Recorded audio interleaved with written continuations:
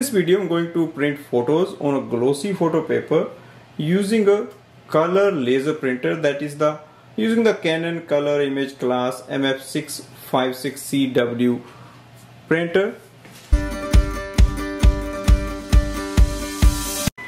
First step is to load the photo paper.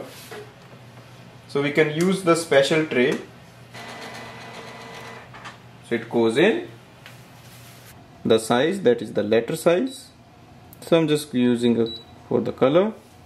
I'm going to use the Canon print business app, and that's the photo I'm just going to print. Click on the print.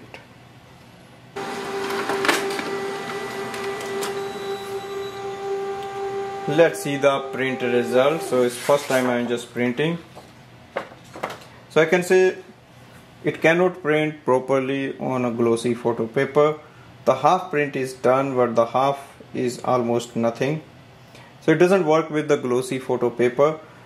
You have to use the normal plain paper.